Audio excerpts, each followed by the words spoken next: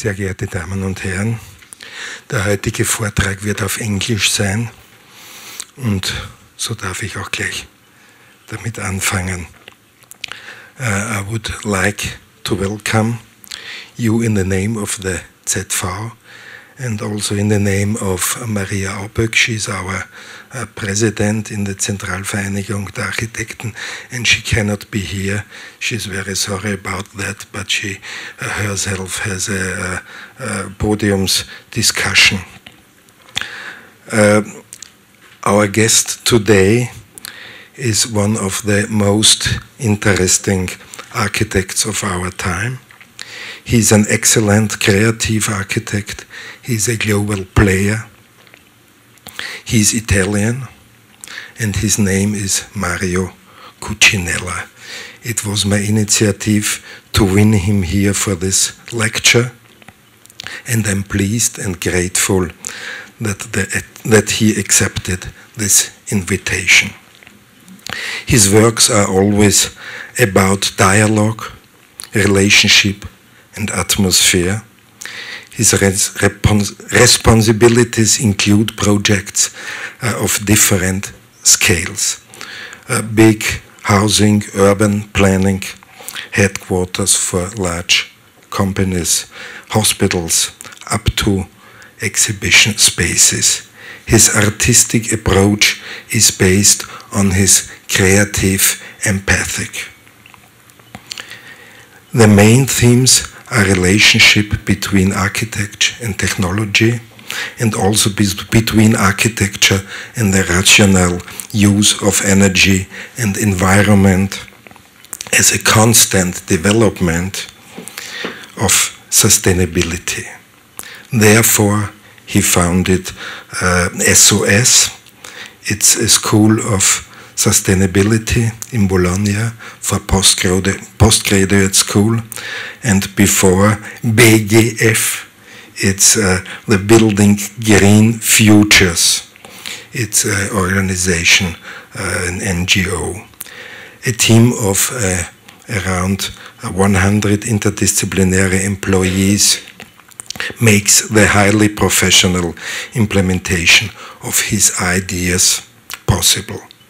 The individual approach to the various tasks leads to different results, such as the greatest possible rationality of the basic structure in the hospital San Raffaele, or the imaginative resonance chambers of a music school in Pieve di Cento. The sensitive, different design of two Vienna skyscrapers in Viertel 2 were, among others, the reason for winning this competition 2018. A few information to his architectural biography. In 1987, he graduated in Genova at Giancarlo Di Carlo. From 1987 to 1992, he worked at Renzo Piano in Genoa and Paris as a project leader. In 1992, he founded MCA, Mario Cucinella Architects, in Paris. In 1999 in Bologna. He taught at various universities like Ferrara, Torino, Nottingham, Naples, and so on. His works are honored with numerous awards. 2016 and 17, the Royal Institute of British Architects and the American Institute of Architects awarded him honorary fellowship. In 2018, he was commissary of the Italian contribution at the Venice Biennale. Caro Mario, grazie mille per essere qui con noi oggi. Aspettiamo la presentazione.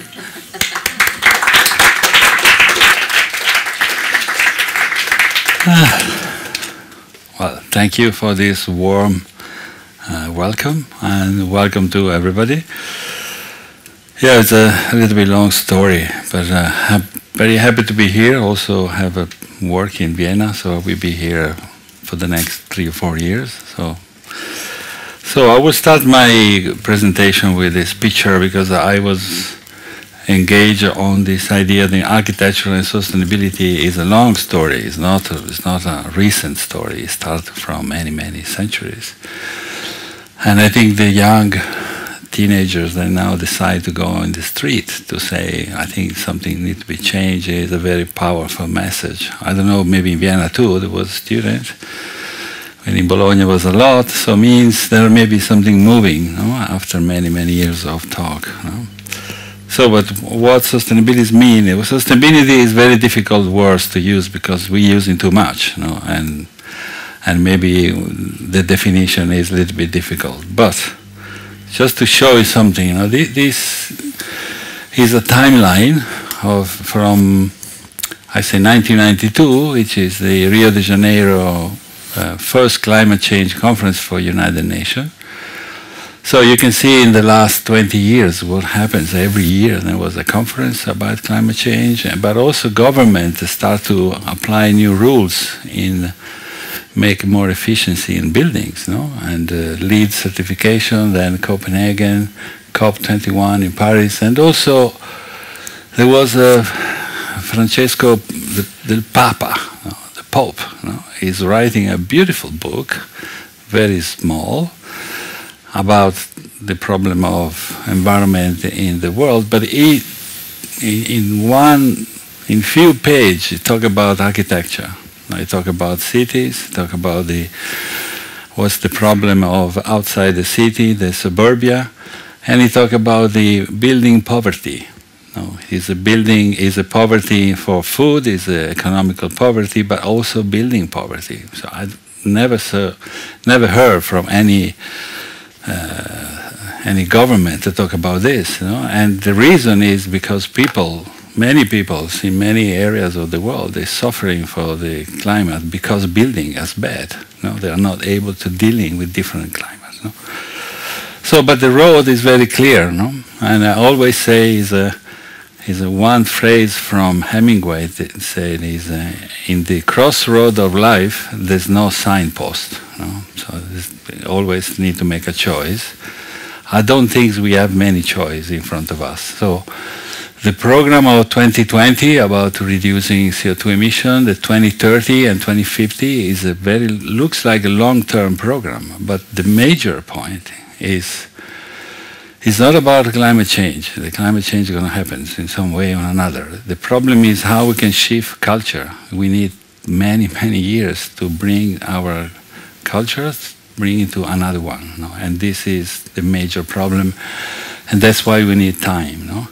But just give you some big numbers because they are interesting, but also is why is it important for architects to be involved in these things. No? So just to give an example, now we running the crust of concrete around the world is today almost 160 billion square meters. That is what happened today. So in the next 7 years, so we expect to grow for 20 billion square meters, which is half of this is in China. So 1 billion square meter in China every year. On 2060 is about 2 times what we built out today. So that is the picture. That's why it's important to talk about buildings, because buildings consuming almost half of the energy and producing almost half the CO2 emission. So I think architects are really very important people if we want to reach this goal. How we can make better buildings and how we can work with the existing buildings, especially in Europe. But the most interesting contradiction, because sustainability is a little bit a paradox, because we talk about eco buildings, but make buildings is not an ecological action. No, it's not ecological because you need to using concrete, transport material, using glass, whatever you do eco is always a transformation of fundamental materials. Maybe is eco the way it's run for the next 30, 40, 60 years. You know? But what happened, which I'm most interested to see what happened in the future, is this. So the population grow and the square meter we need to build is more and more and more. But the next step from AU regulation is to make nearly zero energy buildings. So this is a gap. No? In one way, we need to build a lot, and the other way, we want to make building less and less expensive in terms of energy. This gap, which is that, I think is the major cultural problem. No? Because it's not a technological problem. That's what I'm trying to explain. No? It's technology is not enough for solving this problem, because we know already what technologies mean in terms of environment, the impact of technology in buildings. So maybe we need to find another way. So, and this is from before the Industrial Revolution, so zero fossil fuel was of the energy we talk today is very recent in humanity. Now it's only 250 years, maybe 200. But we did building for centuries with no energy. That was, and no energy, but very empathic with the environment. So the energy was outside the buildings, and we're using to make better buildings. The Industrial Revolution was an amazing story for humanity. Of course, we grow and everything happens. Maybe our life is better than before.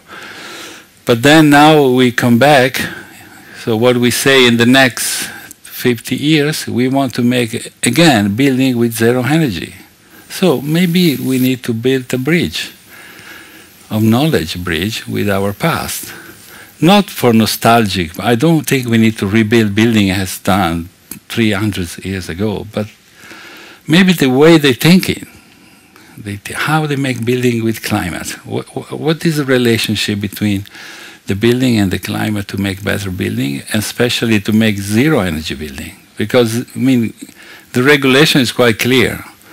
Nearly zero energy is mean you can design any kind of buildings, and the energy you need to use is a renewable energy. So you need to make a very high performance buildings if you want to use less energy from renewable energy. So maybe this step is we did a very good relation with climate for many centuries, then maybe in the last 200 we have some problems, and now we need to rebuild this relationship. You know, that's, I think, is the goal. Also is the goal of a city. That's why European city program is so important, because we want to live in the better city, you know, with less traffic, less pollution, and make our city better. You know? So that's what I'm saying. We did for many centuries. Maybe the solution is looking our back and rebuild that bridge. You know? So, and I want to make a very short story about the whole buildings. You know? I'm just telling you, I'm not nostalgic. I'm not looking something like the past was beautiful and the present is terrible. I don't want to say that. I want to say maybe I need to look a little bit on the back to see how people dealing with this. You know? And we do now research about different climate, and we're looking for some example. I just started if you want. This is in India, in Ahmedabad, is Gujarat. So very hot climate, and they make building underground. So they're building a sort of called step well. So the steps is a public space, is a piazza, is a square, and every 10 meters you grow down is less temperature until you arrive in the end. They're collecting water, and that is the end of the story. And many buildings in Gujarat, in India, in a very hot and dry climate, they are built like this because there's no other way to cool your summer. You need to go there. And so Maharaja make these buildings deeply, and they're living in this darkness. It's too much light and cooler, and collecting water. One story about this for architects is very dangerous. I always say architects are a very dangerous person. Very dangerous. Can make a lot of beautiful things, but also terrible. And in these buildings, when you arrive, it is flat. Outside, you don't see anything. No? The only see is the 6 big stones. No? And actually, there are the tomb of 6 architects. No? Because they make a so beautiful building, the Maharaja say, you're not going to build another one. So this is the last one you made. So that is also dangerous work. You know? Oh, sorry. And this is another beautiful story. It's about Marco Polo. Marco Polo crossing Persia from Venice. And he went in Persia, which is between is Iran today, and he's arrived in this village, and people, to say hello, they offer him an ice cream. So how people in Persia were able to make an ice cream in 13th century? So it's a big question, no? And they build this building, you see in a section. It's a big wall looking south, and the small wall, this is the angle of the sun, which is mean that area, sorry, which one, this one? This is the angle. Huh? So during the day, in the winter, this area is always in shadow. Huh? Then they put water in the evening, and then, because the sky is minus 55 degrees, for the effect of the sky, the radiation from the sky, this water, maybe 1 centimeter, was frozen in the night. They put the ice in a tank, and this dome, during the summer, which is 55 degrees outside, creating with natural ventilation, they take away the heat, and the Persian people get an ice cream in the summertime, you know, by using a building. Maybe they take 300 years to understand this relationship, you know, because that's difficult, no? Because you don't have a computer, so you don't know anything about it. But you make this building. This is the ice cream, which you still do it with a fridge, but the tradition is still there. No? And this is what remains about the domes. Of course, Iran, Iraq, they're fighting, and the war can destroy many of these examples. But the empathy with the environment was so strong. Then maybe they take time to find the solution, but when they find it, they get an ice cream. So I find that's quite amazing. You know? Or this is in Pakistan. Is the city with this wind catcher. So they catch the wind in the night. The building are in mud. So they get this cold wind in the night. They're closing that in the day, and they're keeping 8-10 degrees difference during the day from outside temperature, only by ventilation. So I say, that's interesting, no? How they're dealing with this. Sorry. That's beautiful. No? And this is China. No? This is the cave houses. You know? They use excavating, and the master plan is this one. It's so fantastic. No? These all houses, and always you see in this picture, this is the entrance. It's always on side to avoid ghosts getting inside of the house. But also in Tunisia, no, in the Mediterranean, they do that. And maybe you remember that picture. This picture is from Star Wars, no, in the Skywalker, no? And the picture is the George Lucas see the future, no? It's Star Wars, the planet, but they live in an old house. I think that is interesting, this connection. And this is Cameroon. They make this dome, which is a little detail, no? About this, they make this shape, they're creating shadow on this element, avoiding to overeating the terracotta. No?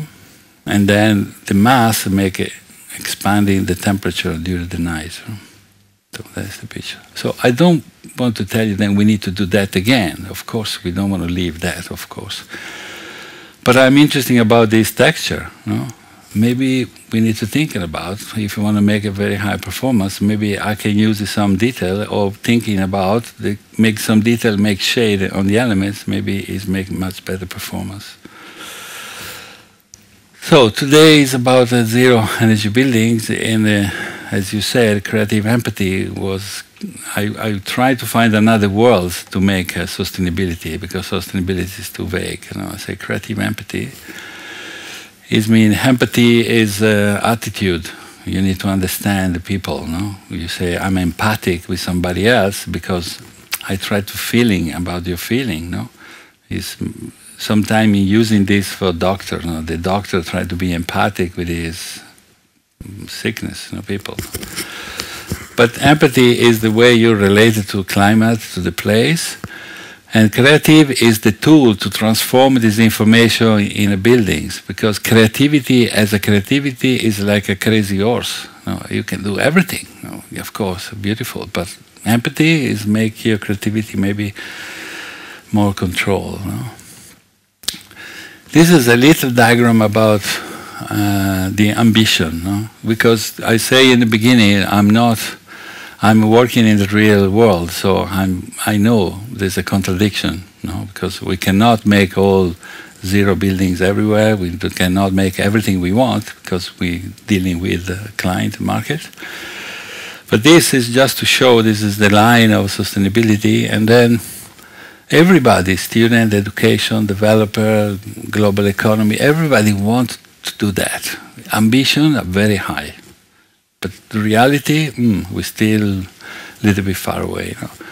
But this point, at the point when these ambitions are together, maybe the developer and the architects and maybe the client, they all want to pushing on sustainability. This gray area of intensity, of ambition, maybe give us the chance to do something. That's the area where we try to work. So just give some examples, and I'll show you the project. We're combining this idea of a natural ventilation as a principle in building. This is a building we finish. As I'll tell you later, is a story of Italian story of building is crazy. Is the headquarters for the Agency for Environmental Protection. This is the skyscraper we do in Milan about the principle of the solar radiation. This building we did in China is about how we can shade the buildings and improving the performance, reducing the demand of heating. This is done in Ghana with the principle of shading. Some area is sometimes basic principle help you a lot to make your building working better. This is in Algeria. We do now a project for the government, for a government office. So we try to combine high quality of architecture, is one of the mission, and the complicity with the climate.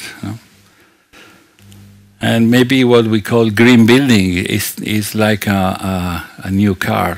Today we cannot make car all electrical because the system is not ready, but we make it hybrid, like half and half. So this is the first step, to move into another era.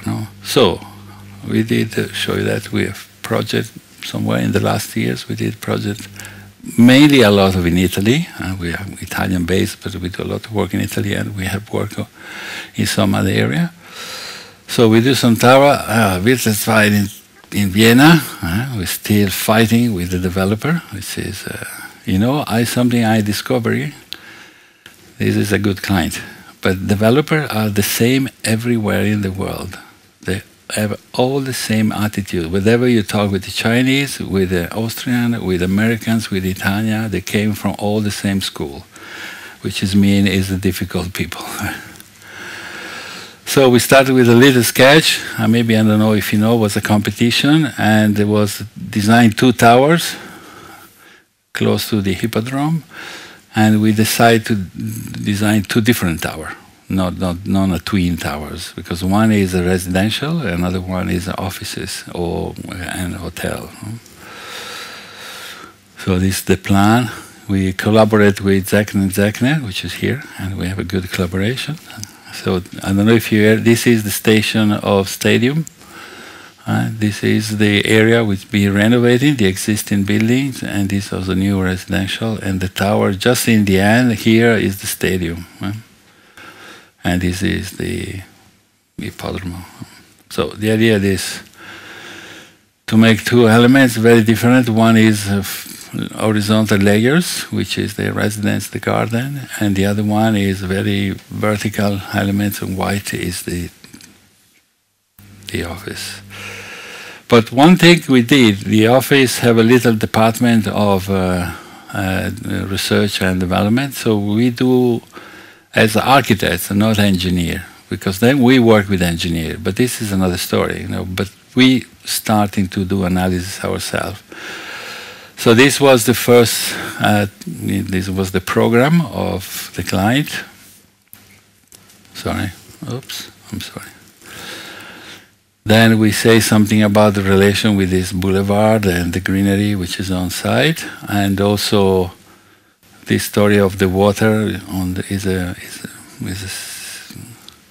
is a water pool here for cooling, and the idea is this terrace is bring the green from the park and top of the buildings.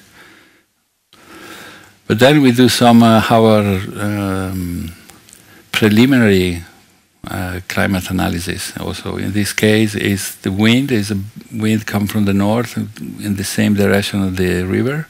It's very cold. So how we can dealing with these shapes, and also how we can optimize the solar radiation in the buildings. And this is the projection of the shading on April to see what happened during the day, and in the springtime to see also what happened in this public space. So shading analysis is quite important because you can see all year how the shading is moving around. And this was a very quick CFD analysis to see the wind, the impact on the building, the velocity between the two buildings. You see that here, we have a problem here, and how we can dealing with the public space under this canopy. So all these things in the beginning, of course, there's not like an aerodynamic engineer, but in the beginning, also a very sketchy, it gives you immediately the ideas. So this is the massive plan, and that is so this is the two towers. See from the stadium towards the city, this is the residential, this is the hotel, and this is the canopy, and these are all the residential things. We little bit changed the project.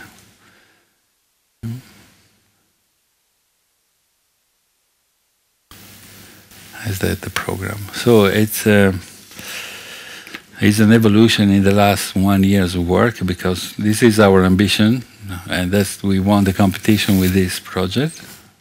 We looked for different heights of apartment with a glass house because we thought was good.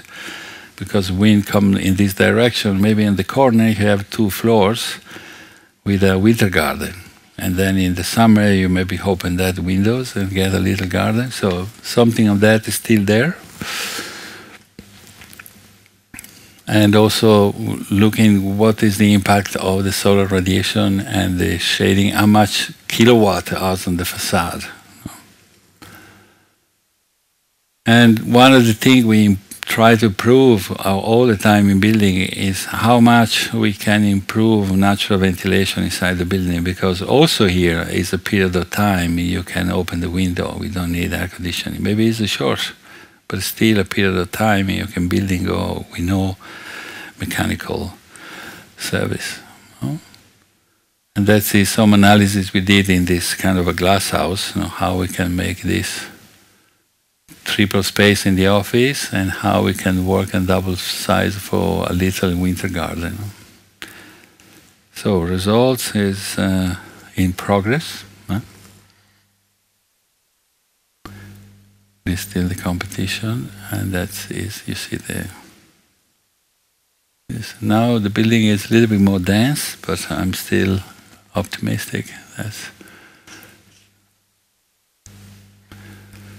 still in progress. And this is the top of the office building is a sky bar, so you can have a view of Vienna from there. And this is now the space between the two buildings covered by the roof. It's an open roof, and this is the entrance for the residential buildings. And that's the view from the terrace. So now we are under construction of these buildings in Milan. We are in the heart of Milan. Milan facing a very, very big change in the last 15 years. Because the city center was an empty space very close to the central station and connecting with the old part of the city. And they start to build a few skyscrapers. This is the last one. So it's this one. This one. And is a podium. All this is a podium. So it's higher. And this is one of the major road. And we built this square and this building, which is for an insurance company. And also we did this small building for the developer of the area. So, as always, is try to find solutions, and I think this is one of the major problem of this work, and then for us, at least, is not find a solution in the first time. So we need to do many, many examples. So this is a part of the study we did. So they already built this area. This is a UniCredit Bank. This is a commercial space. And this is a huge park that just opened, and the podium is all public space. So the tower is the last piece of this development, but also is the only tower which touch the city level. So this from the podium, and is not a wood structure, it's a metal structure with cladding in wood. This is the entrance from the podium, and you go up, and that is a sort of a glass house in the top.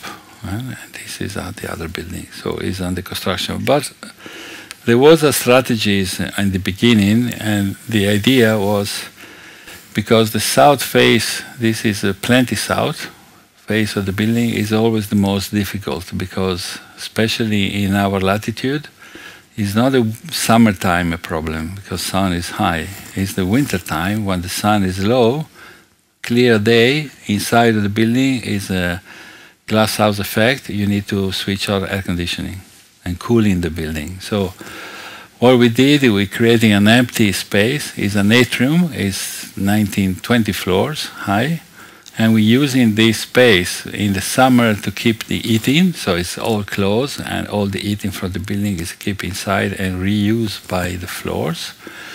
And the summertime, from the bottom part of the building, we action the ventilation, and we pull up all the cooling to all the heating, avoiding that it will be too hot inside of this atrium, and the office they facing this.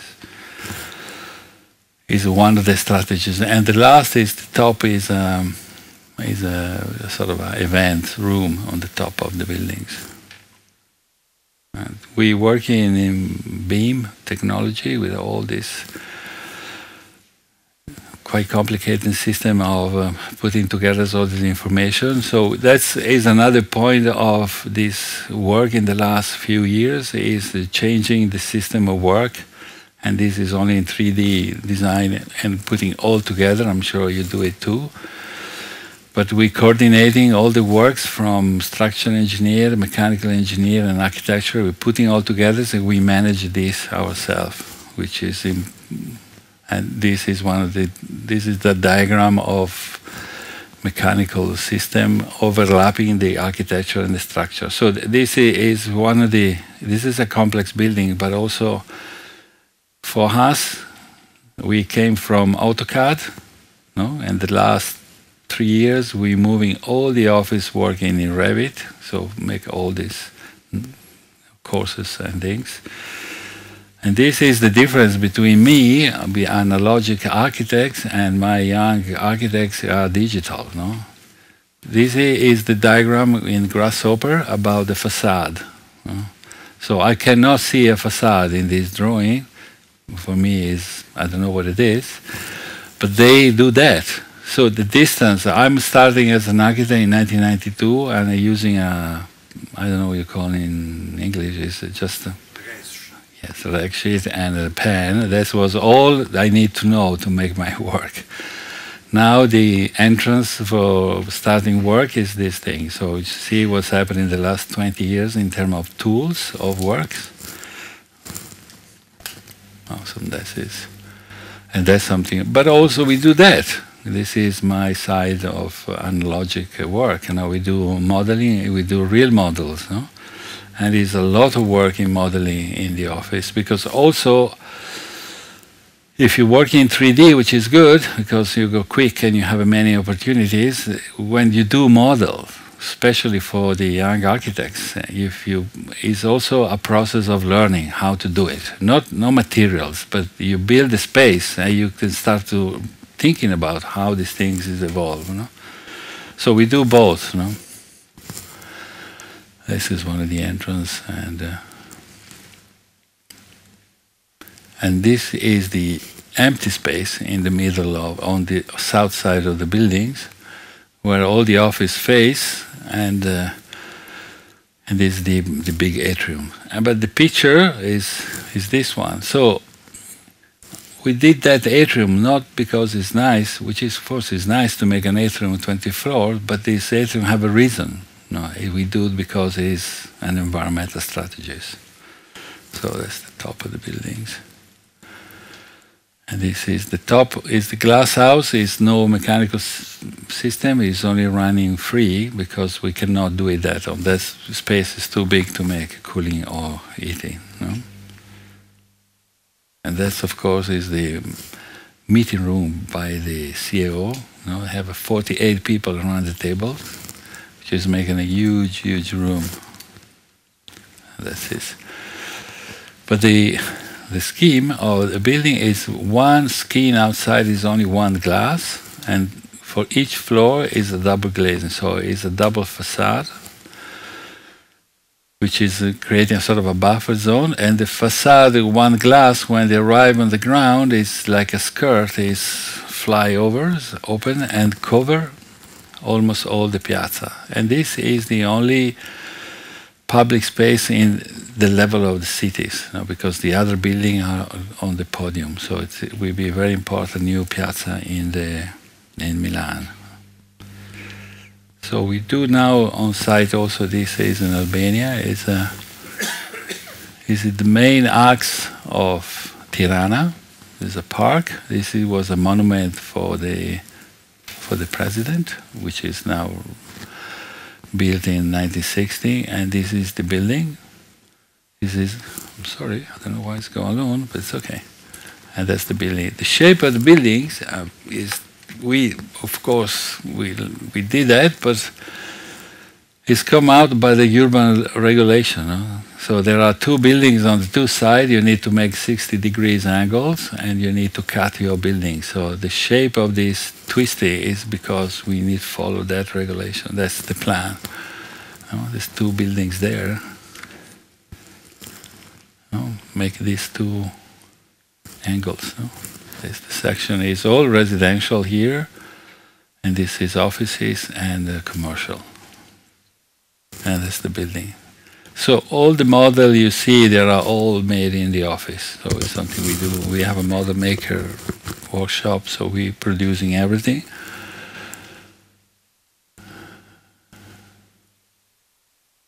Yeah, some detail about this entrance.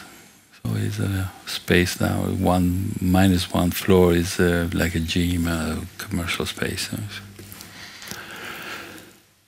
And also we combine some solution, of course, also for the Tirana regulation, how to collecting rainwaters, how you make a more natural ventilation on building, crossing facade. So all buildings, all apartments are facing two sides.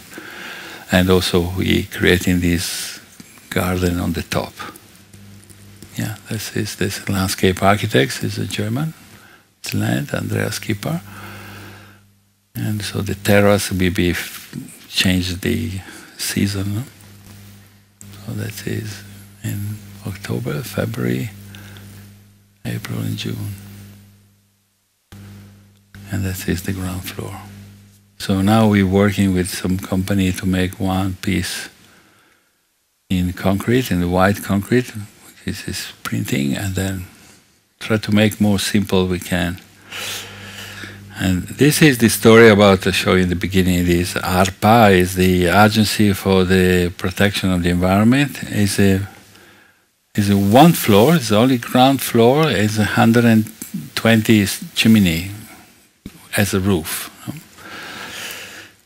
So that's the Italian story. I won that competition in 2006, and the plan was building the building in 8 months. 8 months. And the old wood construction, prefabricating. I'm just finished in December, so it took me almost 11 years. Italian bureaucracy is very complicated, and the market is collapsing now, so contractor is collapse one after the other, so we changed 2 contractors to do that. The point, if you want to be an architect in Italy and working in Italy, if you do 1 building every 11 years, so you maybe make 3 buildings your life, if you're lucky. So that's the point. It's a little bit harder to... And the building is finished and already need a new 10 years after, you need to make the first hard maintenance. So we're just opening and start a new maintenance. So, but all this chimney is in wood construction, was built, actually the building was built very quick. Then it was an earthquake. So we need to change all the structures and make a new reinforcing everywhere. Then the contractors failed, so it's a long story. There's a little garden between this chimney. And the chimneys working as strategies, of course, they're not enough. You cannot run in that building free. First, because regulation, they not allow you to make a free running building in a public. You cannot do it.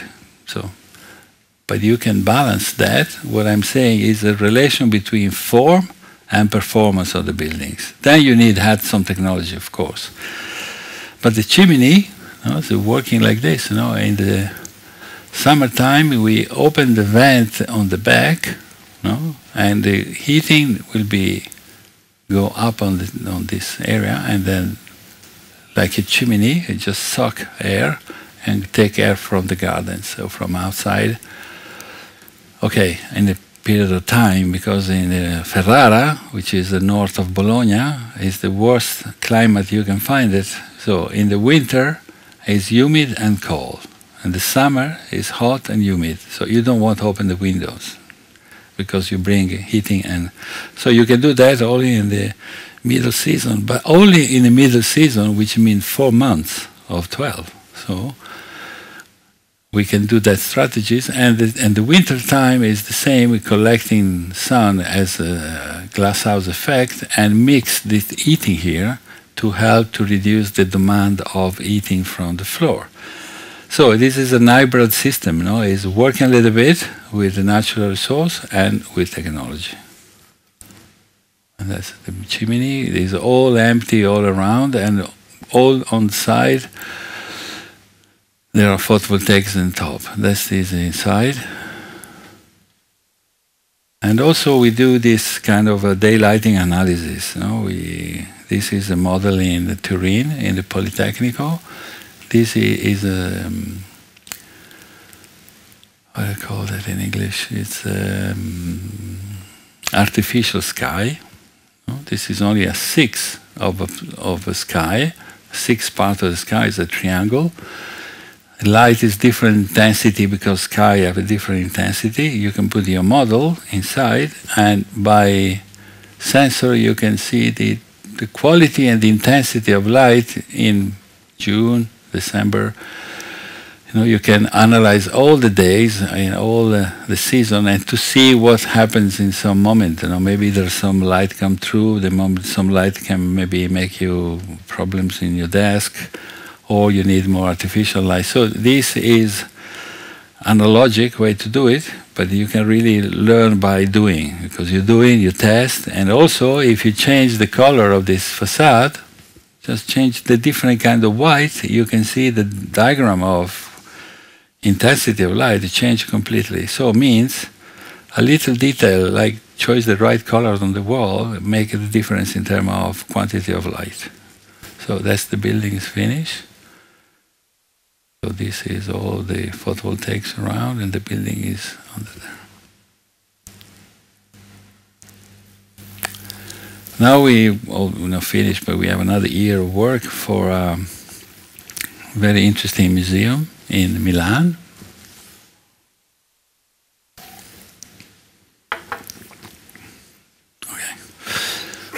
And you stop me when I need to stop. And it's a museum by the private collection, and this private collection is about Etrurian vase. So, very particularly part is the 5th century before Christ. Etrurian is a long story. It's a civilization of 10th century in Italy, from Etrurian, which is Lazio and Tuscany.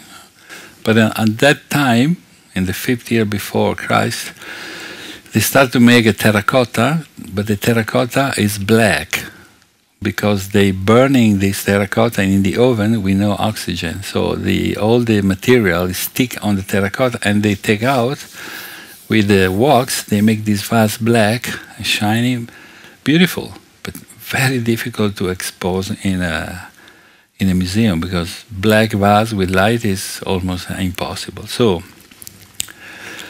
And I did this little sketch because the story of the arts from Etrurian, a lot of art was made to the dead people because they believe it's another life. So it's the beginning of some religions thing.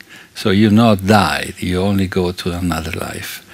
And to bring these people to this trip, they make objects to help them to this trouble. So it's a beautiful story and it's amazing art.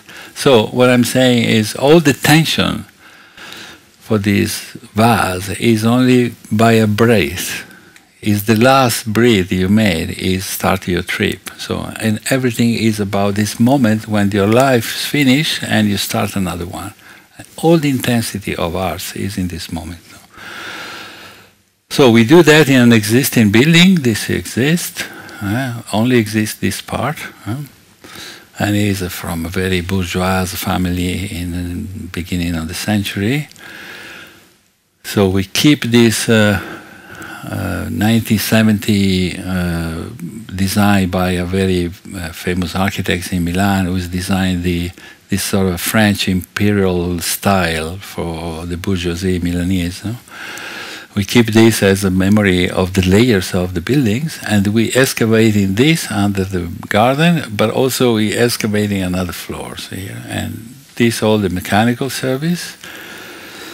And this is a secret room from the collectors, so they're putting all the vase, all the objects, and this is the public museum, and the museum is also in this area. This is like an event area, and the top is a restaurant. But the reference for to make this underground building is this is Cerveteris in the Lazio, is the tomb. The only things remain from Etrurian architecture is the tomb. And there are this dome, it's a beautiful, and inside they're all fresco painting. So it's absolutely something to visit. So the building is, the project is, this is the existing building.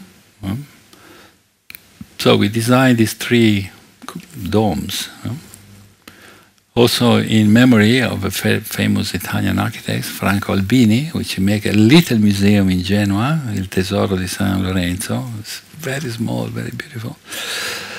And this is something that you're never going to show. This is the 3 domes, and there's another one under the buildings. And all these domes are made in stones, in bricks of stones, from the mountain. Is a what's it called? Is a limestones. It's great. Come from behind Bologna. Is a quarries. No, so that's what's going to happen inside. This is a model. It's a little bit draft, and you can go discover inside of this underground, these domes and all these elements. But the point is little details. No, it's always about details. No, this is the dome. The stones. There are one after the others, and there's a gap between the stone. It's about 4 millimeters. So what happens? All the air comes from the floor and go out from the stones. So like the domes is breathe, is take in and out the air. So there'll be no grills, there'll be nothing. There's only pure space of stones. So there's the structures. Some of the base, and so we do a prototype in scale 1:1. just to see the dome first, to see the light. This is the structures to keep the stones, because the stones are not one touching others, they're all suspended. That's the system. They take air from the floors, and then the out is taken from that gap. And this is the last prototype. So the idea is the floor is a very simple, is a concrete painting in a very dark red. And all the vases are suspended in a very thin metal stick. So, and the glass containing the vase are very hard, like triangles. So it's against the softness of the dome. So, and they are all suspended. So the idea is the vase is suspended between two life, the life on the earth and the life on some other place that we don't know. Still, we don't know what happens. But I like the idea they're not on some table, but they are just floating. So we'll be finished that in 1 year, October next year. So we say project for 99% of the population, because if you remember a few years ago, somebody say architects or architecture is only regarding 1% of the population. 99% is done by others, developers, construction, other people. So I'm finished, almost finished. This House for Peace is about this woman, Betty Williams, is Nobel Prize for Peace in 1976. She's an amazing woman, and then she's get the Nobel Prize because she tried to put together the two in north of Ireland when there was a fighting between Catholics and Protestants. She take the families of people who lost their son in the war, because they said that the pain when you lose your son is the same whether you are Catholics or not. So she make this association which is take care about peoples for many years, and now she creating this foundation called the City of Peace for refugees come from Afghanistan, Iraq, Africa, with refugees with children, because that's one of the major. I'm sure you know the debate in Italy and Europe about what about refugees, because there are a lot of families came and they don't know what's happening, because our government is coming crazy about this story. There's no place to welcoming people, especially people come from political escape. They're not only to find jobs, but they go away because it's a war. So we find two donors to make for the kids' house, and we design a house in the land. The story is beautiful. This is in the south of Italy, Basilicata, which is on the south facing the Ionio Sea. And in this area, I mean, the south of Italy, especially Puglia, Basilicata, Calabria, they already pay a lot in terms of environment. They make Taranto, is a big industry for steel, which is creating an amazing pollution. It's a high level of cancer for kids. Brindisi, there's a power station. They're burning coal, which is of consequences for health dramatic. So, and the government of Berlusconi, 15 years ago, want to put in that side the nuclear score.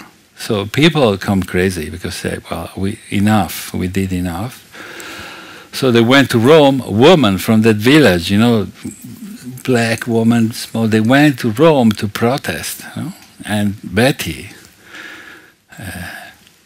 saw the program in Sky News, and she went to Rome to help these ladies, to fighting against the decision to make nuclear waste in this land. So after 10 years, they won that things, and this land was given to her to make this village. So that's the story.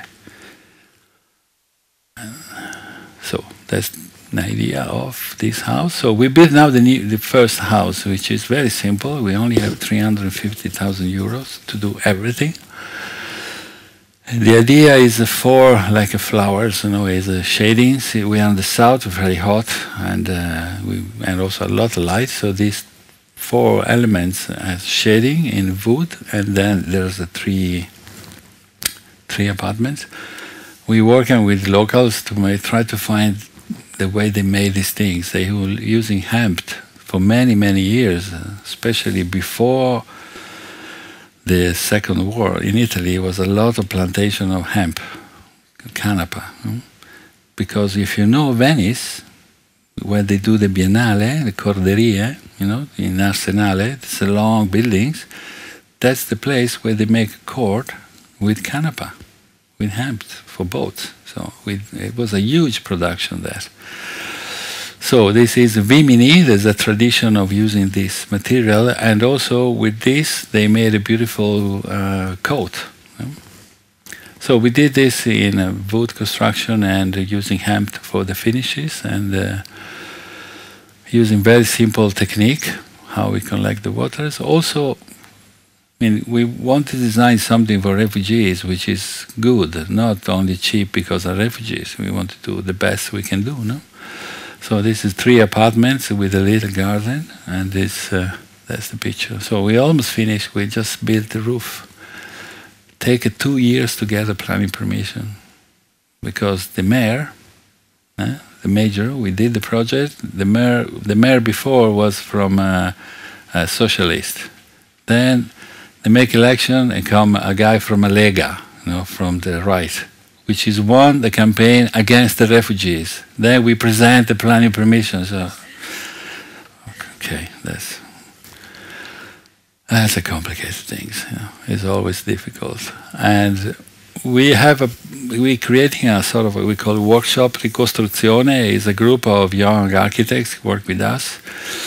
And we're working in area of the earthquake. So there was L'Aquila, Emilia, and Central Italy, and we did a few small projects, because we like to do a big project, of course, it's good, but also with a very tiny project. This is a program of few schools. This is the first school we did, is a kindergarten in Modena, and it was a nice story, start from this picture.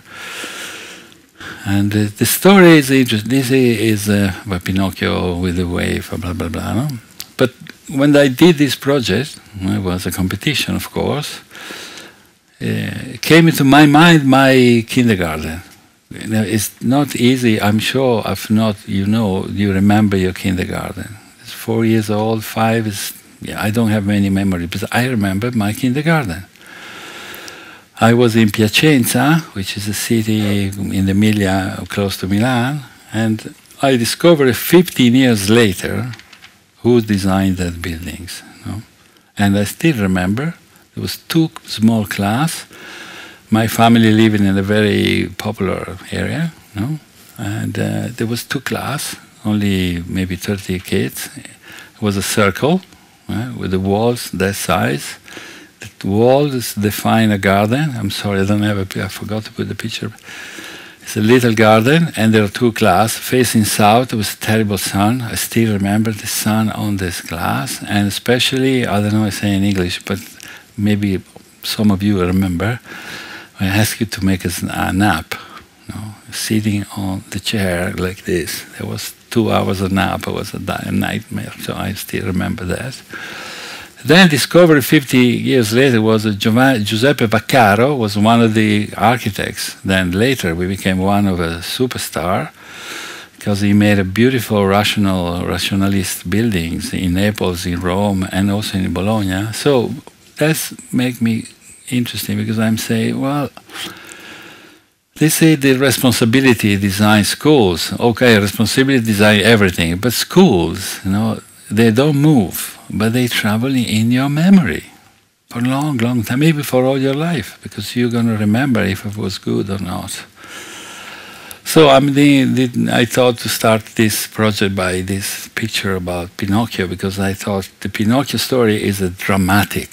I don't know if you remember Pinocchio. I think it's the worst to tell our kids. It's a puppet in wood with a burn his legs.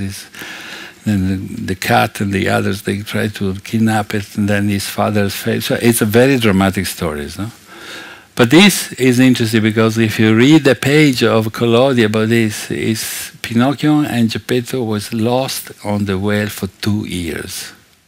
I mean, to be honest, it's a nightmare. Then Pinocchio saw after 2 years that there's a little light in the end of these things, and he finds his father. It's a half page with beautiful writings, very emotional. But also it's a metaphor of the womb of a mama, no? Because it's protecting them.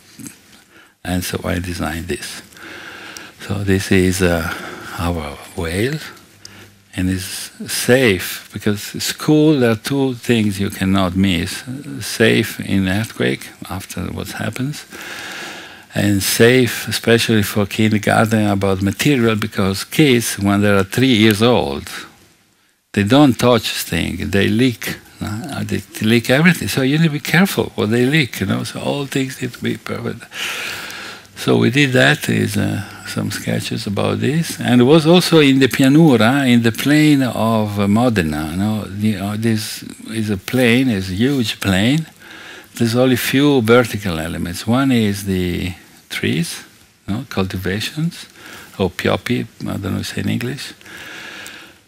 And also the towers of church. There's only 2, and the rest is all horizontal. So for me, that was why we make this school as very repetitive, because there's something is in your eyes when you go around. You always see these lines. No?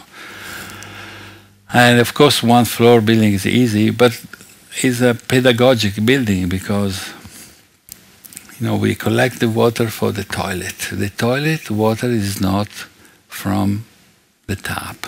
In Italy, I'm sure here, the water is on the toilet is the same you're drinking which is a waste. So explain it to the kids that the water coming from the rain, and we're producing energy with the solar panel and photovoltaics, and blah, blah, blah, blah, all wood, and there's no energy consumption, blah, blah, blah. So we did that, and it was the first time we using this program that we designed every single element, and we sent directly for the company who's cut all the pieces by machine. So we shortened the progress. That's this models, and it's the school. And I think if you do schools, for me, is one of the best experience when you do that, because you do that for kids and families, and then when you open the school, the people come so exciting, and there's a new school, especially in this area, was a very dramatic situation. And of course, there was a big story about this. This is a wall or is a floor? It may take 3 months to convince the authority for the opening the school. Then it's not a floor, it's not a wall. Because if not, they're going to put you there, a balustrade, because kids maybe they fail, or for security. It takes 3 months, 8 months to build, 3 months for the authorities to understand that. Of course, what's happened? Open the doors, kids, what they doing? They play with this, of course, and all safe. Nobody died, so everything is okay, no problem. They know what to do, So that is the school at night. And we designed a garden. Now it's much better than this. Is working with landscape architects. Is a woman. She make this garden. Is because kids at 3 years they don't know about time. For them, time is something they need to discover. So nature can be helped to see the time. So it's the little bushes where the farfalle, what do you say, farfalle, butterflies coming out in March. Then there's another place where the flowers come in April. So, and this garden is a pedagogic garden to explain what's going to happen. And we did this project that was a very tiny buildings, because the Italian Industry Association, they collecting money from all people from every union. So there was people from. And we collecting 1 hour of work. Every people give that money to the association, and we raise 7 million euro for all Italy. And with this money, we build these 5 projects. This one is the first, is a house of music. So next to the building is a high school with a music direction. I don't know what you call that, when you can do a high school with a play music. Then no class for music. So how are you going to do it? You know? So we build that. Every cylinder is a tool. So one is a violin, one is a piano, one is a guitar. You know? And we did this because in the plane, you saw the way they cut the blade, the wheat. No? Many years ago it was rectangular, now it's a circle. No? So we thought it was something like this. And the roof had chips in metal to shading this wood construction. And that's the room of drums. This is the room where they make the play all together. That was the opening with the President of the Republic. It was amazing. I was the only one not talking. All the politicians, people talking. I was invited, which is already something, but not talking. They all know everything better than you. That's the magic of politics. And there was many we never saw coming for the opening. That's funny. So that's the president, the student, and this the night. And what's happened? This is an area. The plain is full of little village, you know, with a lot of houses. All the plain is from Turin to Venice is built, but it's built with a lot of terrible buildings. You know, it's called Villetopoli. It's a lot of small villa, little condominium. So we did the buildings, and then the city hall said, okay, maybe we can give you the grass, and we make a bicycle track. Okay. Then the company of electricity, they said, well, okay, we demolished something close, was terrible, and we give you the trees. Then the next door, the people who was living next door said, oh, the building is terrible, maybe we paint it. And they painted. So in 1 year, they changed it completely, because everybody tried to make them building better. So sometimes it's contagious if you do nice things. You know? And this is a youth community center. It's a very small building in a garden, public garden, abandoned. We make these little things. In one side is a library, and the other side is a sort of a co-working for the... And this building is about 600,000 euros, so it's maybe less, or 400 or 500, it's very, very cheap. But open the roof on south, shading the buildings, and make this. And for the local community, you see the buildings behind. Eh? For the local community, this young fellow, they don't know what to do because they go to school, there's no space for them, there's nothing happens. So these little things change completely because they have a place to go, to play, to do something else. And we did this. That's what I told you, this kind of a system is in agriculture, is everywhere. So we make this, one is a sort of an auditorium to make many things. They make dance, they make a conference, they community, they all stay together. And the small one is a social kitchen. So it's a big kitchen and that everybody can use to make something to families and everything. In a very small building. And we did this dance of school because we discovered this tiny village. They only have one football pitch for the boys. But the girls, they don't play football. So what are they going to do? So we asked into the community, so there was a lot of meetings and things. Said, well, there's no place for girls to make something. And we make this little room for dancing. And we opened with this. There was all these little girls dancing. It was very beautiful. It was simple, but solving some problems. You know, I think that's what I like this kind of works, because I feel very useful. I do something that is good for them, for the community, and they're all happy, and it's good and cheap. And this one we just finished now is a house for people with multi-handicap. So mean people cannot, they're not They need help all days. No? So what's happened? This is the most expensive, spend 1.5 million. So in the area, which is close to Bologna, Pieve di Cento, there was the local assistance, the public assistant. They only can assist 2 people a day. 2. And the family have a huge problem because, as you know, you cannot bring these people in the hospital. They don't do this service anymore. No. Maybe some private association, but it's very expensive. There's no more public service. So we did that with a local association and the government office, and we did that. Is 20 people resident plus 20 people every day from morning to the evening. I tell you, when we present the project to the family, people cannot believe, because you make something that really, really need for people. How to dealing with these problems. No? So this is the house and space. The code, we're working with a painting, which is because people with this, like Alzheimer's or other things, they need a lot of help. They really need to find the code of colors and shape because they need to feel to be at home. You know? And this is a little bit more complicated, but I'm almost finished. Yeah? And we did this project for this city. This is Camerino. It's one of the oldest university in Italy, and this is the place. It's a walled city. Then the earthquake 3 years ago is a university city. So there are 7,000. It's 9,000 people living there. 7,000 are students. So just to give you the scale of the relationship, and all living in the city centers because everybody rent rooms. No?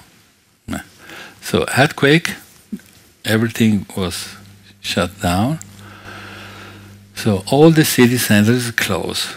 So nobody can get inside, which is creating a lot of problems, not only because you cannot go back home, because you cannot live in your day-by-day life, you know? You're walking in the street, get an ice cream, read a newspaper, talk with your friends. So that's finished. And now is a big problem because it's 3 years after, nothing happened, it's still closed. So politics have a huge responsibility not to invest to make this change. You know? So what we did with the mayor, we make a project, but we make a project with the people, which is not easy. So we do a map of, I'll show you some pictures. We make an evaluation of the damage. So the red is showing this very difficult, the yellow, so the difference of scales mean some buildings are still good, others not good. And we make this. So we analyze the place, we find some key points on the village,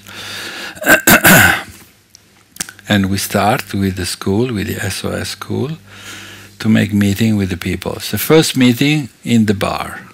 So there was 10 people, because people say, why I need to go to talk with these people? Okay, we did the first time. Second time, there was 30 people.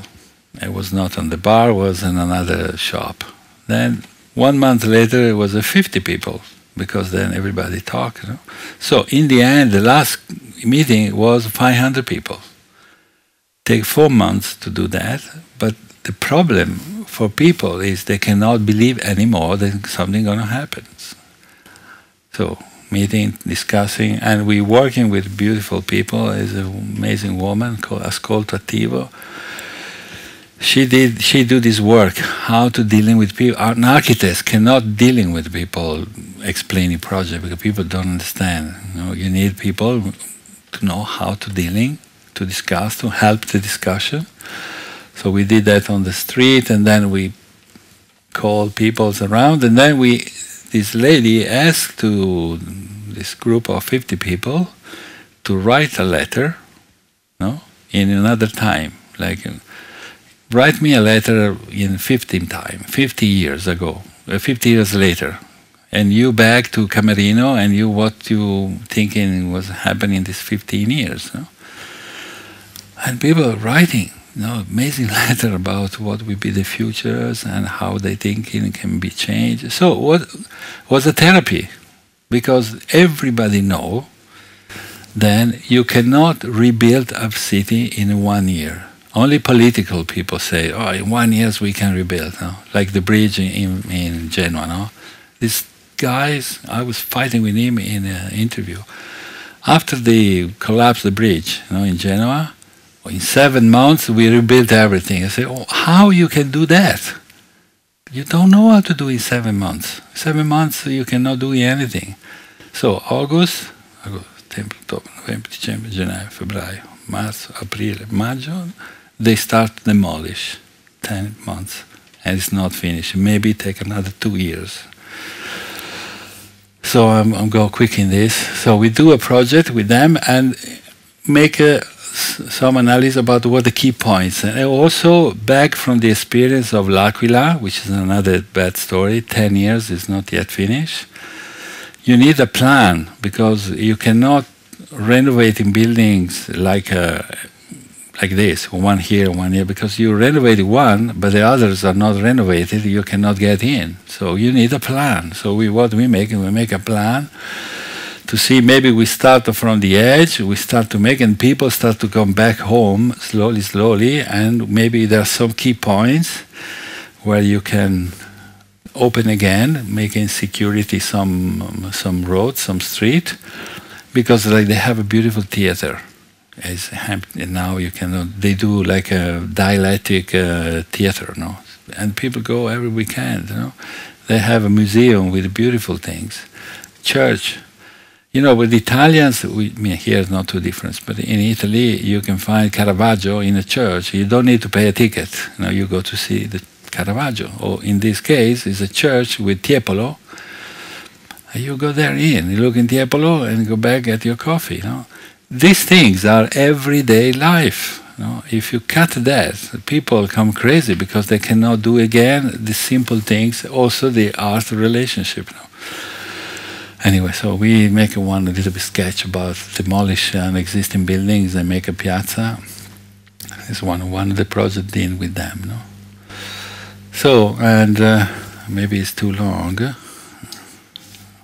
Nobody's sleeping, so it's a good sign. So I keep you another few minutes. So we did this project for in Rome for a campus. Maybe they are too ambitious because they say we want a plan to make this campus for the next 30, 40 years. They say, look, make a plan for 30 years is a little bit too much. But so this is Rome. Suburbia arrive in a green area. They exist in the hospital and 2 small buildings for education. So they want to extend this education field.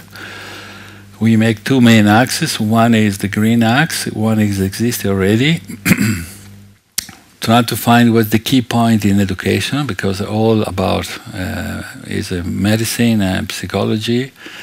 And a specialization university for different field on medicine. So maybe there are focus, also residential, sports, so it's a real campus. And the results, this is like a structure. I was a little bit utopia, is maybe we can use one element, we repeat, and we're creating this sort of grill. So the campus is under this line and all these little buildings, and of course you do a campus, you can thinking about how you can make your campus more efficient in terms of how you're using the energy, the waters, how you're using showers. So this is the axe, and I go 2045. I say, look, I think it's going to happen many things in the next 20 years. Maybe we start with the first part. So this is coming from, there was in 1962 a competition in Dublin where Giancarlo De Carlo made this campus like a city. It's a beautiful project and very utopian, but it's very beautiful. So we thought maybe the repetition of the structure is like a cells grow around one key point, which is a square. Okay, I'm going to the point. I don't want to bore you, so that's the point. So maybe these food structures is creating a different kind of space, portico as a conference, and that's conference around the gardens. Or this is the office block. It's a little bit more important. It's bigger, so you can pass through. So everything is always open, no? So maybe this is the residential area. And it was a little bit crazy, but I thought maybe if you simplify things, maybe the most important thing is to simplify things, make these structures, is to repeat the way is organized the structure, make the complexity, not these single elements. No? And you can design many, many different quality space. No? Oh, sorry. And the last one, you know, Italy is a country full of paradox.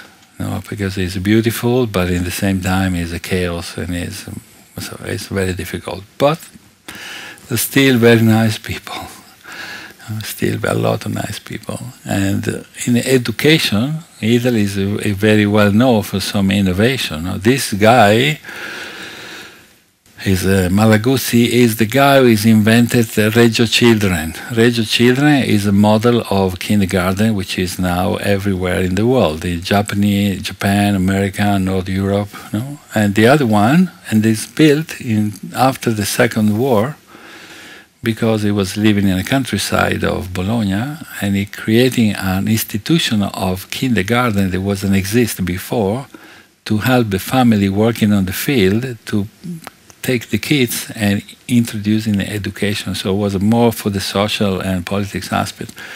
The model, Reggio Children, today is an office who's promoting not only the education, but also the building, how to design a building for kids. And the other one, Montessori, which I'm sure you know. And now is a crazy guy. He's a start-upper in Bologna, who's 97 years, 97. He's a guy with a big company, and he created another model for education between educating kids until before university using art and science. So he's trying to shift another way. So there are people in time in Italy trying to invent the way to make education.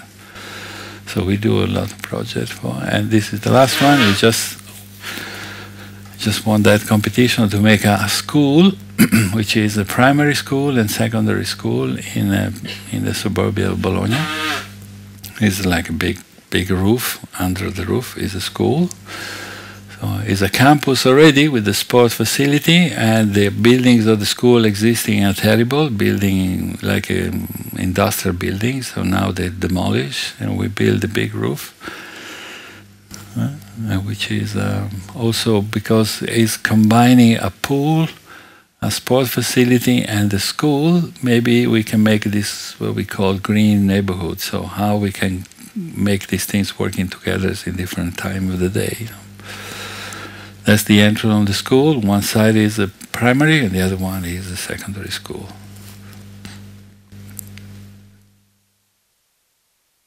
And that's the roof.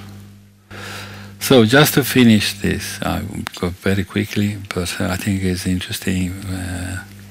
This Archipelago Italia is the Biennale. I did the Italian Pavilion last year.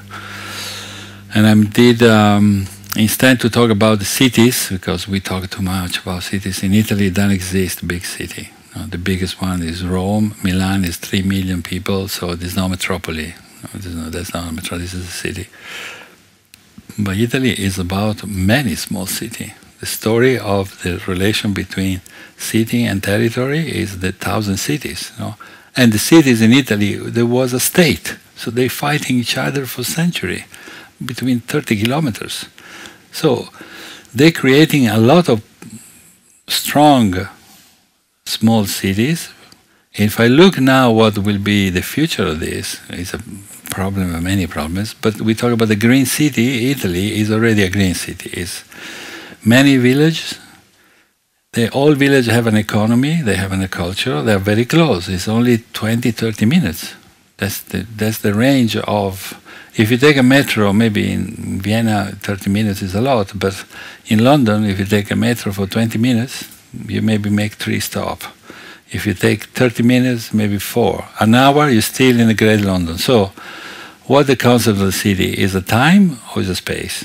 Because if it's time, in 30 minutes from Bologna, you make a circle. Is a Florence, is a Modena, is a Reggio Emilia, is very close to Padua. So that is a city, It's connected already. So we made this itinerary from make all the round of Italy, but find something beautiful things. This is Giancarlo De Carlo, 1994. We are in Liguria, behind Savona. This village is the first digital village, 1994. It doesn't look, but there was a story of a developer. He bought this village. It was abandoned for 300 years because they changed the road, and this, no more connection, and it was abandoned. So he buy all the village. They put in a high-speed connection. 1994, so it's super innovating things. And Giancarlo De Carlo make the renovation of this village. But the interesting of this, he studied these rooms inside of the building, and he find a code. So there's a relationship between the dimension of the space and the dimension of the window. And this code is a repeat in all the rooms and all the buildings. So discovering that code, he make new windows related to this code. So it's difficult to know if they're new or not, because he's working on this idea. I think it was quite amazing. And the building, of course, the building is old, but you can see that the contemporary intervention, very gentle. It's not fighting against. It's very gentle. The small element, the doors, also the way, and the people. There are 75 apartments. People living there from Mexico, Australia, New Zealand, Chinese, North Europe, Americans. So the people live in this community because they are connected from 1994. So that means it's a possibility. Maybe technology, this invisible technology, can be help to regenerating this place, because you're living in a beautiful place. So we met this guy from London, and you can see in the video, he say, why I want to live my life to dream to live in another place. I'm in London, it's a smoky cows things, and he went there with his wife and play guitar, so maybe he's retiring now. And they say it's a very strong community. But the way the village is made, this is small square, this is small, you can always go across to others, so you must get life together. And the bars, is only one bar, is from guy from South America. So this is the north, is behind Cortina. In 1970 and 60, Enrico Mattei, which is one of the biggest public industrial personality, is running Eni, the biggest company of oil and gas. It was competing with a big Esso and other big company, and he built this colony for the people who's working in his company. 1,000 people. The colony was designed by this guy from Friuli, Gellner. Is another crazy guy. He designed everything. You really want to do a trip to do something beautiful and go to see that building. This is the main colony building. It's designed by somebody who's knew architecture very well. This facade can be from Frank Lloyd Wright, and inside is a full detail. He designed every single thing. Also, the plug to push the light was designed by him. Every single thing. And because it's a colony for kids, that's the space inside. It's concrete, but it is, we're all against the concrete. But concrete is beautiful made. And Carlo Scarpa also working in the church, so amazing. And because it's for kids, and also interesting, the kids, they select kids by chance. So the kids from top manager and from the last person working in the company was a mix together, which is, I think, was a great idea to put in together a family. There are no stairs. There's only ramp to go to the sleeping room. because of course kids run everywhere. If you make step, they're gonna kill their legs, because so there's no the only ramp going in the landscape. And because it was an area with old stones, he planting all the trees. So what you can see outside the windows is something that he thinking. So it's an amazing place. You must go to visit that. And this is another. Italy is a beautiful country. And the only problem is the Italians. But part of that is,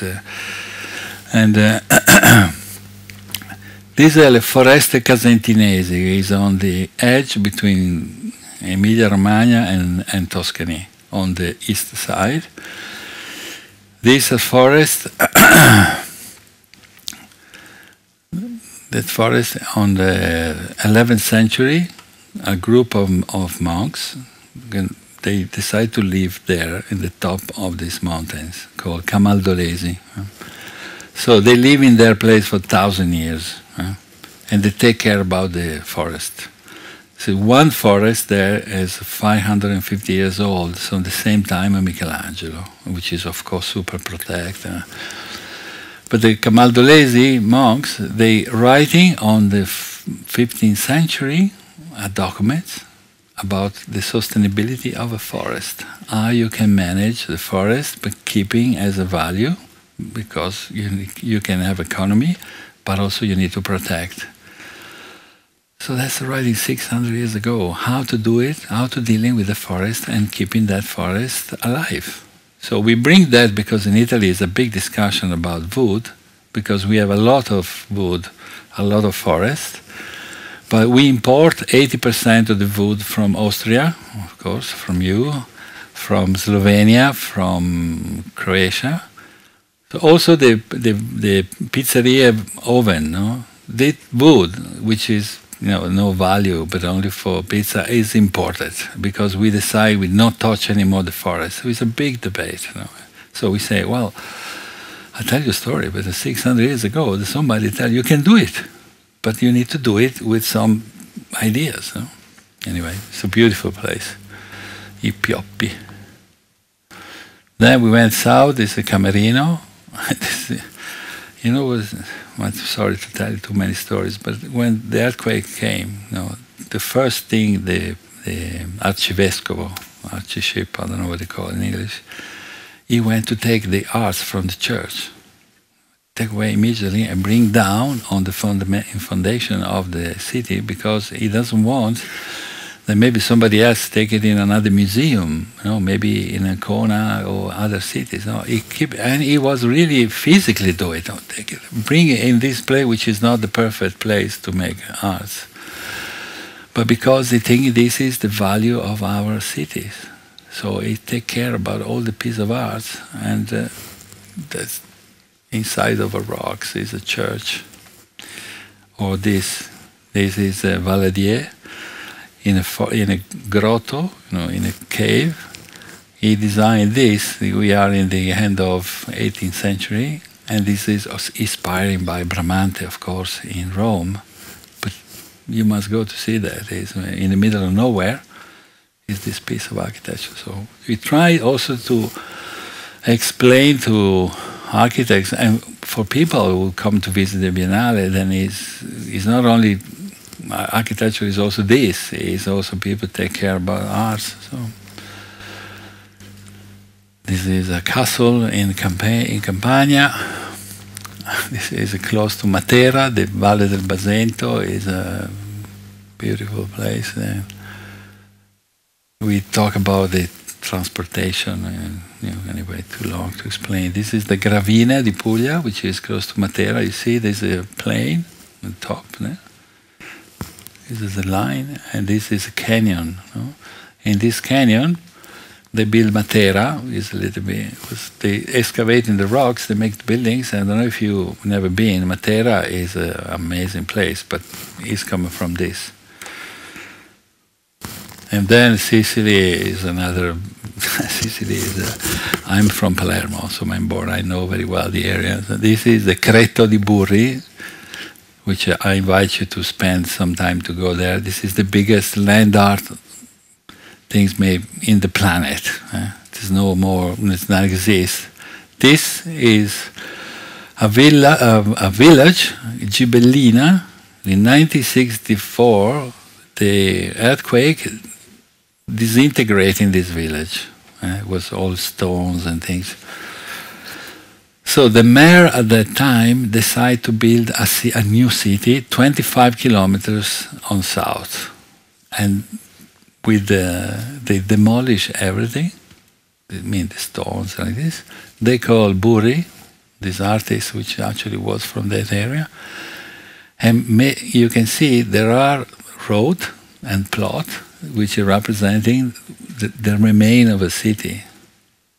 And this is a landscape. It's huge. You go now, when you go with the car in a moment, you see it's the only concrete that looks very soft, because it's really follow the curve of the hills. It's very beautiful. And then he called architects to make the new city. There was the time, end of 60, beginning 70, then we believe to creating the nouvelle city, the new city, is a dream for many politicians and architects. And he calls, of course, they call architects. They make some mistake, but it was good because nobody now have the power and the vision to make that. He called some German architects to design this village. The problem is anthropological. People who was living in this village, they was very poor, living on the agriculture, which is very poor agriculture, only wheat. There no bathroom, no bathroom. The bathroom is maybe in somewhere, and so they make a building with duplex. Duplex, nobody saw what the duplex is, and they put a bathroom with the bath. Nobody in that village saw a bathroom. So what happened? They put earth on the bath because they thought it was a vase, because it was easy, it was big, it was water, and plant vegetable and tomato. You see, the distance between this was the failed system, because academia bringing models was not related to the people. But also he called artists to say, we want to make a new city with architects and artists. So this artist, this Menotti, make this structure. And then, he called one of the major artists at that time, Pietro Consagra, which was already very well known all around the world. And this guy is designed this theater. He said, no rationalist. We call E8 architects make things like this. So you make all this, and inside also is all like this.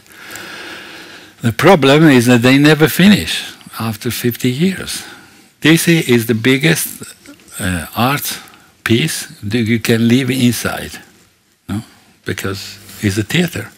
It was closed. So what we did, we opened this theater, creating this system of security, and open to people, and then never people went inside. We opened to show this, and well, they make some mistake also, but the space was amazing. An artist was talking with people and making sketches and writing something, because people they don't understand why it's closed. This is the artist, and he make talk with people, and still after 50 years.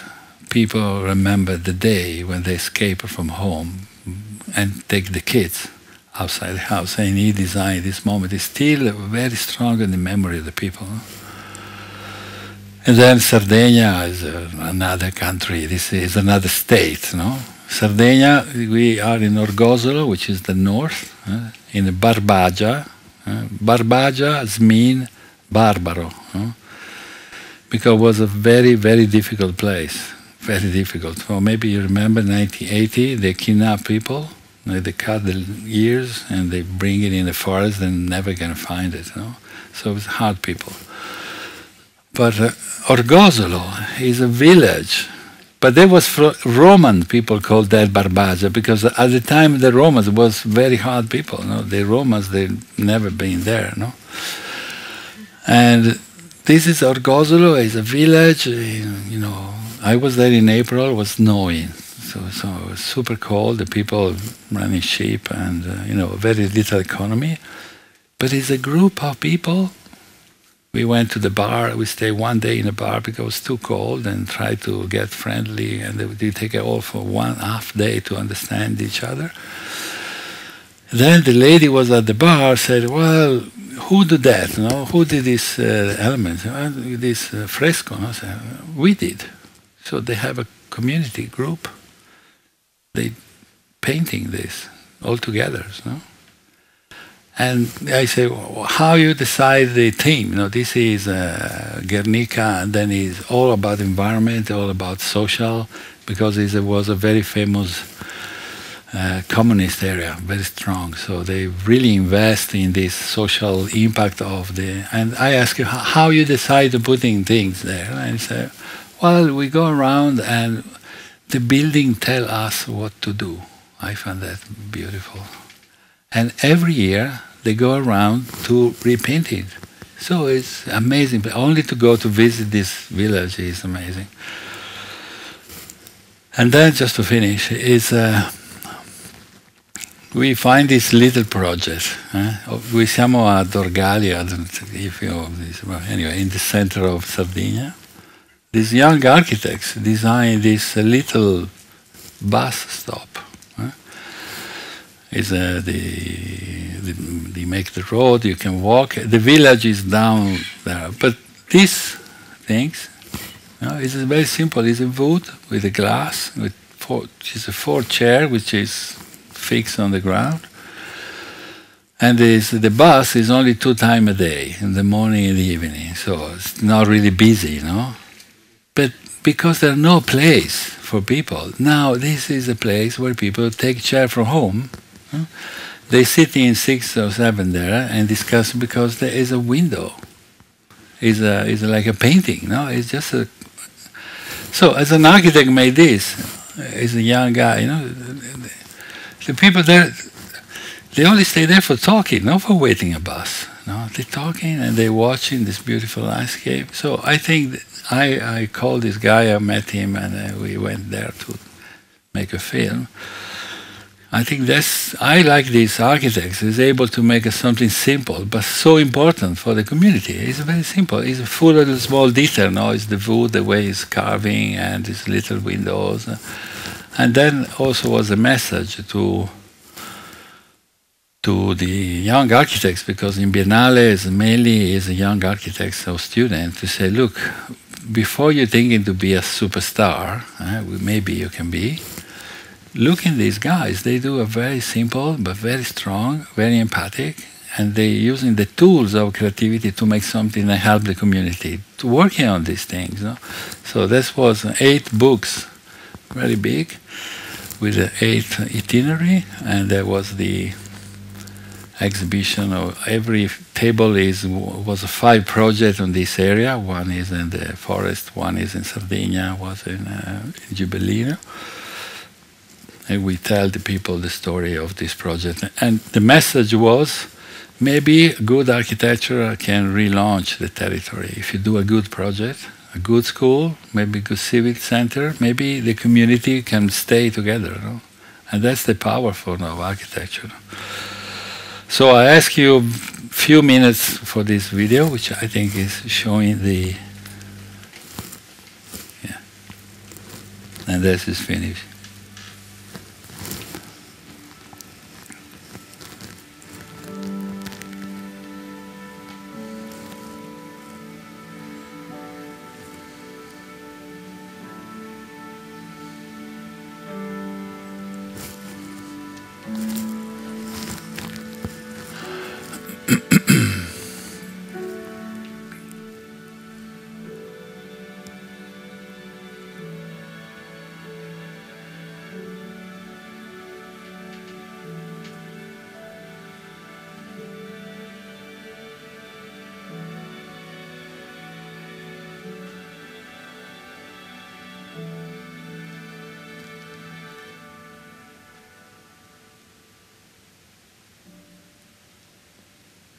So we say the outer space, that no city, no suburbia, was that is 60% of the territory.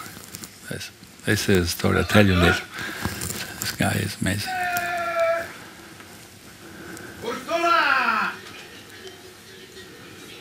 Ora parto da qui, devono andare a Matteo.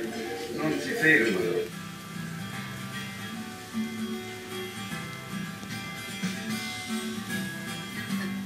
L'altro spazio non è città metropolitana, non è più periferia, è quello spazio immenso che rappresenta il 60% del paese, che sono le aree interne. Il tema della mobilità è uno dei grandi temi di queste aree interne. Abbiamo bisogno di capire come funziona una rete, anche a bassa velocità, anche di tipo automobilistico, che permetta di raggiungere questi luoghi attraverso dei meccanismi che si stanno affacciando nel mondo. Sindaco, buongiorno. Fabio Renzi, si ricorda? Come no? Per esempio il Pietro Mario Cucinella. Oh, buongiorno! Sindaco di Gubbio. È un viaggio che vuole lanciare un messaggio, ma che vuole anche raccontare un modello italiano. Quello della prossimità è l'idea che noi qui non abbiamo le città metropolitane come hanno in altri paesi del mondo, perché la prossimità di tante città costruisce di fatto una rete di città. Una volta anche combattenti tra di loro. Certo, a volte questo.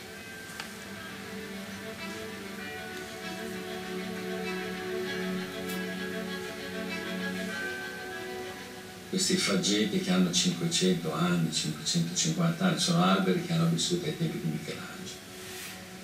Discute di sostenibilità e di bellezza, poi la bellezza ci sfugge perché le città purtroppo non hanno percorso quella strada. Allora quando vai in questi luoghi dove questo rapporto con la campagna, con la foresta, dove c'è meno conflitto, no, del costruito, ti trovi una certa pace per dire ma forse quella cosa che abbiamo fatto per 1000 anni era anche una ricerca di un equilibrio.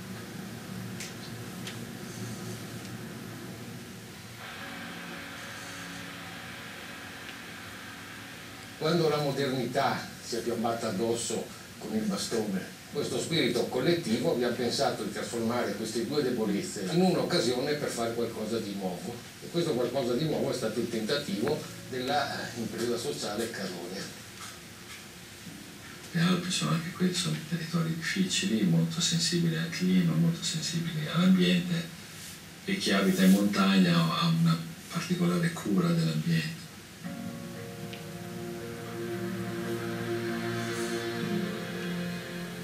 Quella potenza è quella che ha creato anche questo rispetto profondo della montagna. Quella cultura, che è una cultura millenaria, si è poi trasformata nell'attenzione da parte anche degli architetti che hanno un rapporto così rispettoso della natura. E non è un caso che è così forte proprio in quei luoghi della montagna.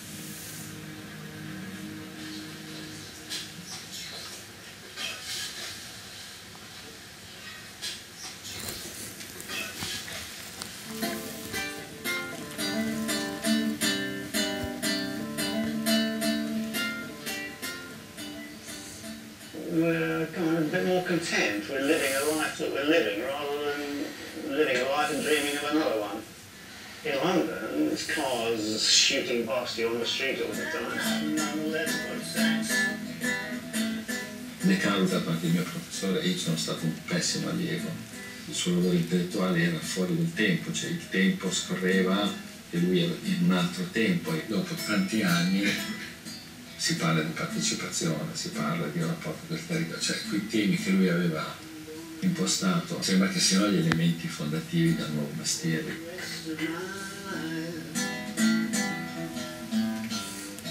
Non sono allevato pecore in mucca, avevo le capre ma adesso le ho vendute.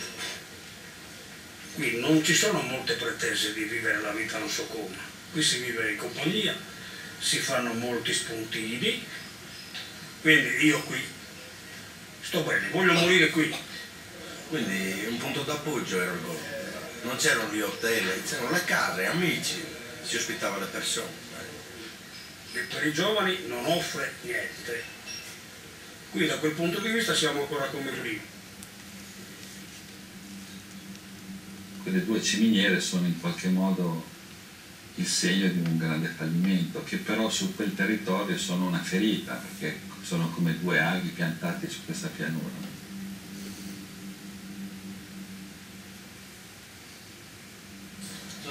nati lì, sono stati edificati, però alla fine se ne fa un pochissimo, scarso uso.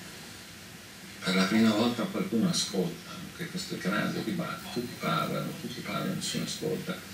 Aver fatto degli incontri in cui le persone sono state messe di fronte a una politica di ascolto è stato anche molto emozionante per loro, no? Quindi, ma perché questo lo deve fare un architetto?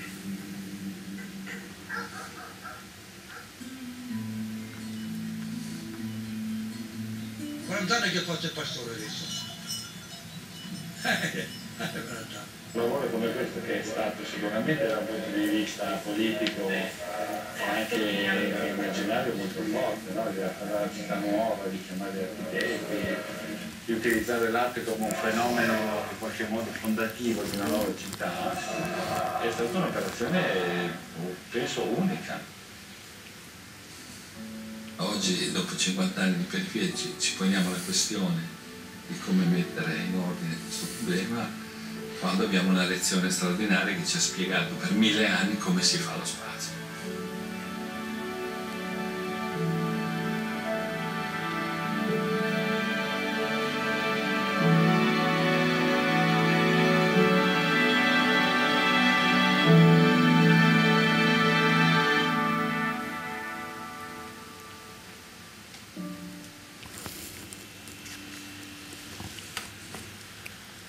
Thank you. Thank you very much.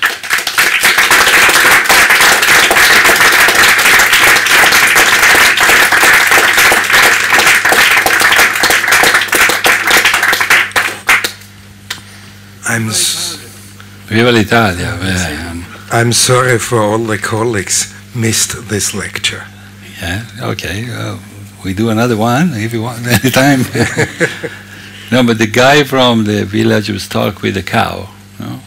This guy, he told me the story. From when he was child, he wanted to do that work, bring in cow, and he called his 150 cows. There's particularly in that region, and he talked. You know the voice. I was there with him.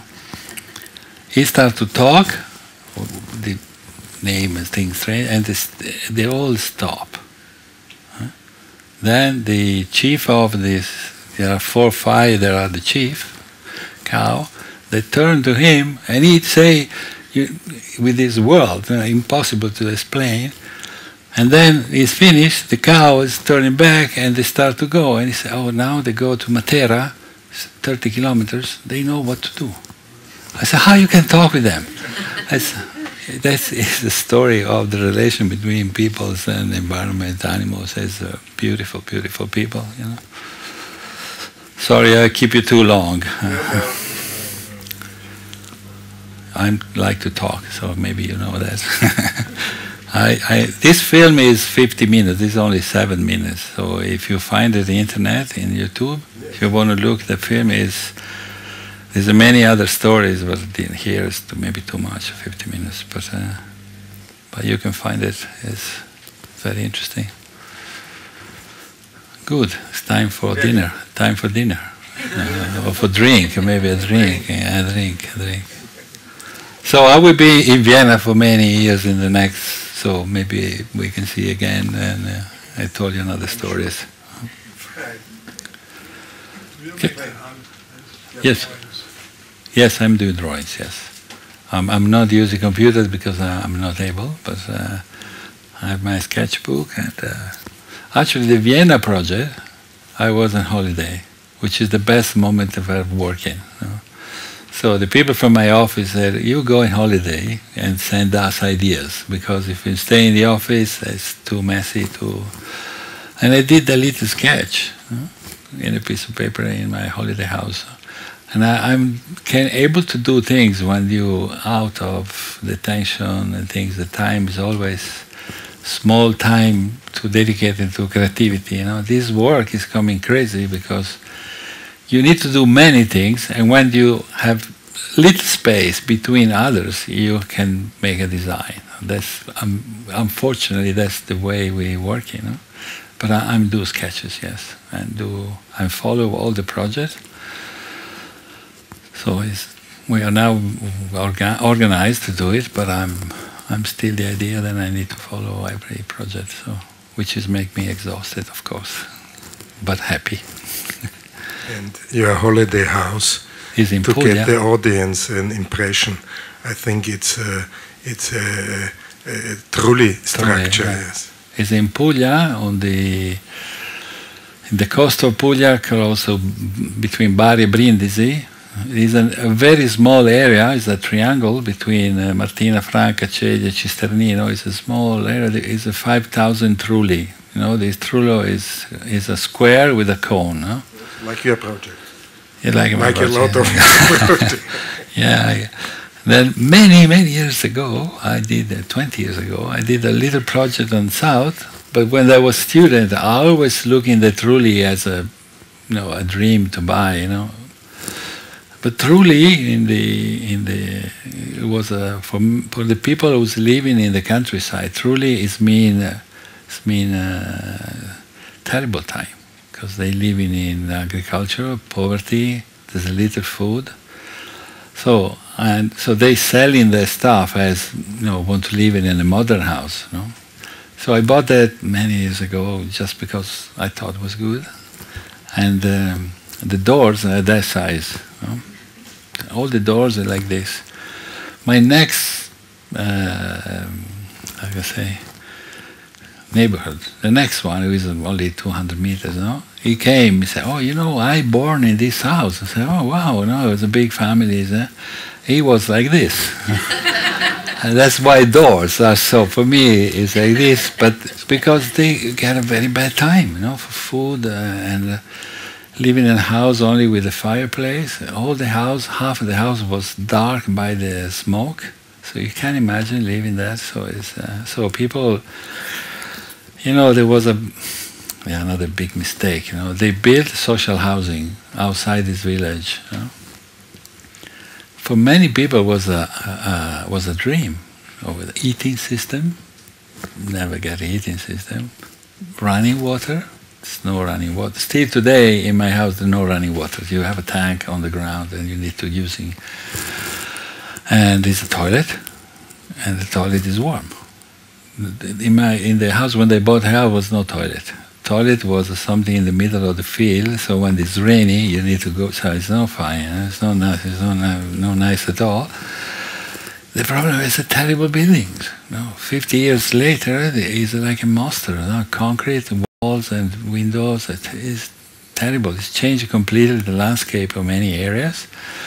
But you must understand what at that time, for people who was living in poverty, cold, and no bathroom, no running waters, get in a building which is, upstairs. You can have an apartment with old tiles and things. So that story is important to know because we criticize that buildings, but we must understand why they did that at that time.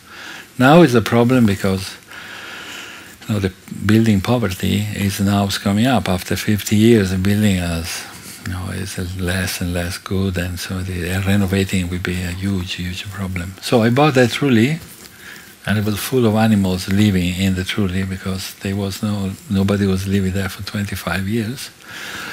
And slowly we make the bathroom, we make cleaning things. So it's like I'm go there sometime. Not enough. Well, you're welcome to come to visit. It's super good wine, very cheap, and people eating very well. Super good vegetables, so you can really get a good time. I think I need a drink. Yes? Okay. Thank you again, and thank you.